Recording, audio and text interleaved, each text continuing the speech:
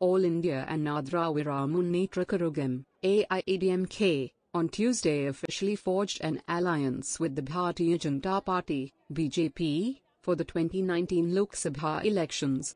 The formal announcement was made by Deputy Chief Minister O.Paneerselvam in the presence of Chief Minister Edappadi Palaniswami and BJP in charge Piyush Goyal. The BJP will contest from 5 Lok Sabha seats in Tamil Nadu in the upcoming polls, Tamil Nadu Deputy Chief Minister O.Paneerselvam announced. The AIADMK will contest 21 Lok Sabha seats. The PMK, which had joined hands with the AIADMK earlier today, will contest 7 seats.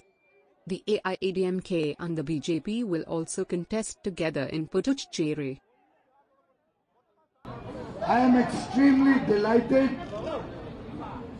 that today the AIADMK and the Bharatiya Janata Party have concluded very fruitful discussions, and we have agreed to contest the parliament elections both in Tamil Nadu and Puducherry, and the by-elections to 21 assembly seats together in alliance with each other and with our other friendly partners.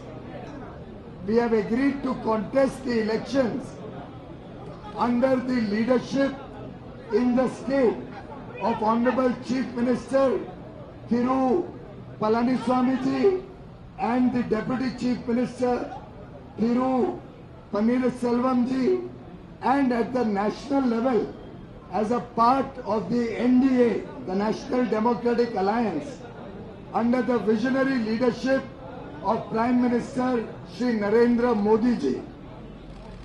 All the parties in the alliance in Tamil Nadu will work together, will strengthen the National Democratic Alliance